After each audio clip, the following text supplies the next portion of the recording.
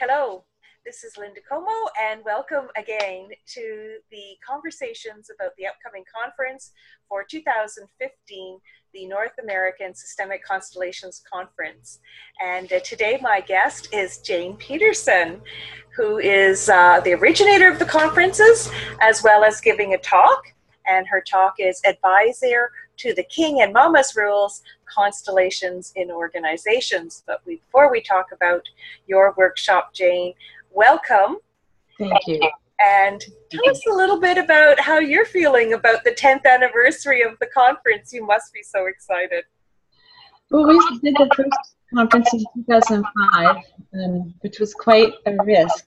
No one had done it before, so we felt very blessed that we broke even and we were okay.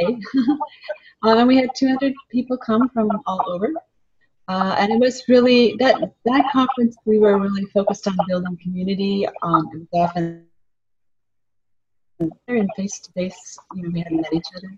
So our goal was really to see if it was possible to create a sense of ourselves as United States and North American facilitator.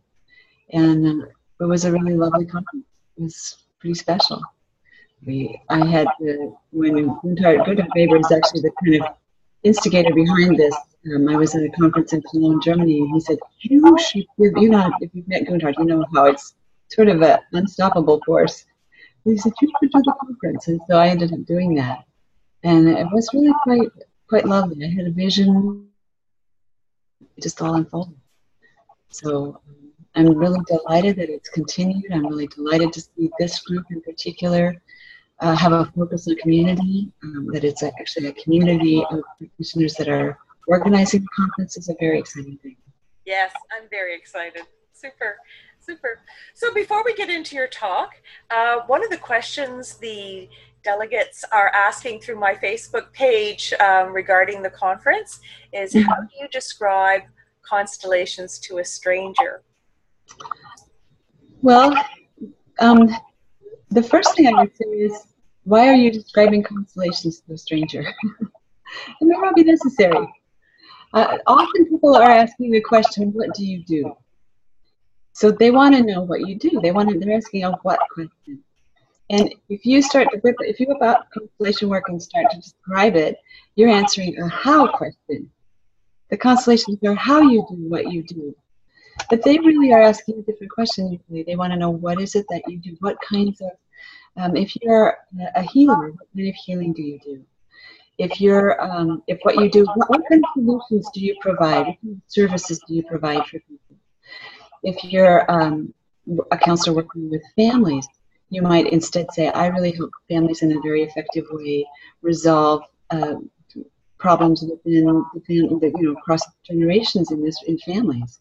Or you might say, I work with parents and kids who are in difficulty, and I help them find ways to resolve those difficulties and understand each other better. And then if they say, wow, well, how do you do that? Now you have the how question. But then you can say, well, I have a very effective way of helping people connect what they feel with what their mind can know and understand and relate to. And that's really, in a very simple way, what we do. People always have a gut feeling, they have a heart feeling something's off. That's what leads them to come in and seek help. And they've struggled with something in their lives, they know something's off and they can't put their hands around it. Because if they could solve it, if they could think it through and solve it, they would solve it. Right. So they're coming to us because they can't. So very often, if we can just give a very simple way of explaining what is going to solve the problem that they're interested in, that's enough. Think about, I was just saying to you, Linda, think about that first workshop that got you, most of us, there's one workshop. Somebody has a catchy title, it's a topic that we have a lot of issues around, they look trustworthy, we like their picture, and it sounds interesting, and we go. And that's what's needed to get people in the door. They have to decide, if it's something personal and painful, the most important thing for them is, do I trust you? Am I safe with you? If you can create rapport and relationship with them, honestly, people will allow you to do all kinds of crazy things. Otherwise, we wouldn't have things like rope courses and you know, where people are, you know, they let them hang from ropes and do things with, you know, so we really have to trust the other person. And then if we do, that you don't have to explain all that. You have to do a lot of handling. And people understand if they feel something that they can't get their hands on it, they can't understand that they've struggled with it. This is a way of making that feeling visible. This is a way of letting that part of yourself really, through somebody holding the space and representing that talk, share what it knows. Oh, that is beautiful. Thank you, Jane. That is excellent points. In fact, I think I was sharing with you earlier, Linda, I did a workshop in Copenhagen at the big conference there. I did a little workshop because this is such a common question. How do I explain constellation work? And the focus is on the wrong place. In that workshop, what I had people do was set up 3 people. I had them set up themselves as the, you know, facilitator. I had them set up their client, and I had them set up a constellation work. And I actually had people map that out for me, so I had all this little data set of, but so many of them had constellation work in front of them or between them and the client. And the client wants to know you. They want to know, are you a safe person for me? And the constellation work should be, you know, accompanying you, but it's just one of your tools. Most of us have many tools. Mm-hmm. And so it's one of those cases where less is better. Absolutely. Thank you. Awesome. Awesome advice. Okay, let's talk about your talk. Advisor to the King and Mama's Rules, Constellations in Organizations. I'm dying to hear what your talk's about. Well, there's 2 things. I had a workshop in Hangzhou, China. It was one of those workshops that was a learning experience for me. There was actually 4 couples that had hired me, but nobody somehow managed to explain that to me. There were 25 people in the room. It was a group of friends and family. And in that workshop, I had a really clear, shall I say, I was educated, had an opportunity to learn, to make very fine distinctions between family, the orders of love and family, and the orders of relationship and organization. And they are not the same. In a family, every member has the same right to belong. It's a biological system. You are born into it. In an organization, that is a human-made system. It's a socially constructed system. Additional, if you don't serve the need of the purpose of the organization, then you really do not belong there. So that's just an example. That the orders of love in families and the orders of relationship in organizations are different because those entities serve different purposes. And when we try to apply, whether consciously or unconsciously, the family rules in the organizational context, it gets very messy. Or vice versa. So if you are a co-preneur, like you and your husband might run a business together, and you want to talk about taxes right now, but your husband wants to talk about you're out for dinner, he wants to have a romantic time, you know, it's like a really confusing moment. Like which you are you talking from? Your business you or your personal you? So being able to sort these cleanly is a really important thing. And especially when our leadership does not have these things sorted well, then it becomes a challenge. And most of us will have clients come in to our practice, whether if it's an open workshop and people can bring any kind of issue. They will come in embedded in these organizations that are not functioning in very clean or healthy ways. So you may have an organization, for instance, that is owned by a couple, and the mom in the couple refers to us as one big happy family, and everyone knows that mom is the one that makes the final decision on anything.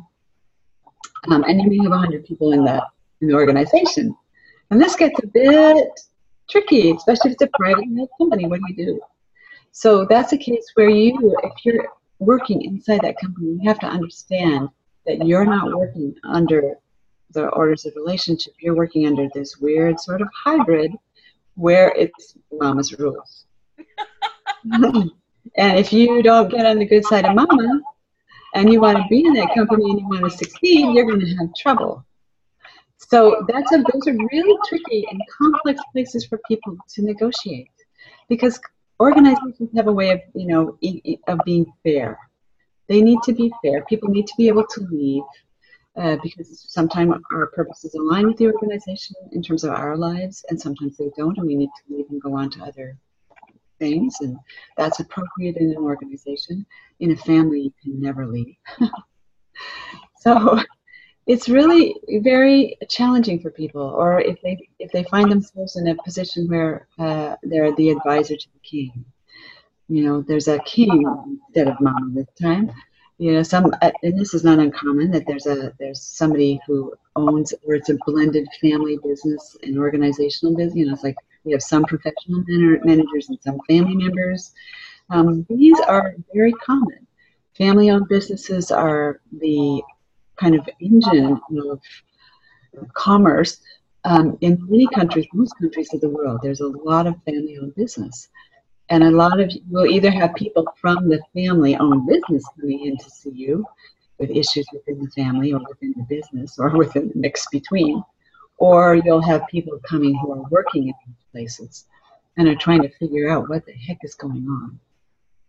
And even in our public institutions, we can have fiefdoms. I have a client recently who was working for a public agency funded by taxpayers, and there was definitely a little kingdom in there that this fellow had created, and he was trying to play by the rules and not by the king's rules, and it cost her job. So, it's serious stuff. Lisa Marie Main and I are kind of taking a playful way of approaching this to help people who are mostly perhaps trained in family constellations understand how to help their clients who come in with these kinds of issues. And they will. People, if you have an open workshop, they will. And if you don't know how to make those distinctions and help your client understand what they can and what they cannot do inside these social structures, can't help them. So we want to give people who come to our workshop the tools to be able to make those distinctions and to really help their clients out. Oh my gosh, I'm so excited. That is so cool. Yeah, big distinction. And I talked to another constellator once, and she asked me some advice. She wanted to do some work, and I was trying to give her some guidance because my certification is in organizational constellations, and she had a tough time seeing the difference. And I don't know what happened. Messy group in Asia where I had friends in business with family, and they were all two couples in business with each other. It was so messy that I finally, in desperation, as I was trying to sort through this, I finally went to the whiteboard and started, saying, this is this, and that is that, and this is this, and that is that, and this is what's going on, and this is why we're having a problem someplace in the middle, and so that really was, it forced me to get really crystal clear and simple about what the differences were so that I could help this group out. Yes. Because they had so many entangled relationships with each other. So I'm forever indebted to my friend in Hangzhou who put me in this very awkward situation of thinking I had a public workshop and then finding out two couples expected me to work with them for 4 days. It would have been so pride. And then this whole thing about them, they were, it was such a mess. It was a lovely mess. But it taught me so much because I had to clarity out and really put it in simple language. I was being interpreted through into Mandarin the whole time, so I had to use such a very simple, crystal clear language. And so I'm really grateful. That's where my little chart came from. Sort of desperation. Excellent. Well, that is, I'm so excited to meet you. Thank you so much for your time today. Jane's talk is Advisor to the King and Mama's Rules, Constellations and Organizations. And the date is Saturday the 14th in the afternoon. And I can't wait to meet you in person, Jane. Thank you for your time today. And we'll look forward to meeting you at the conference.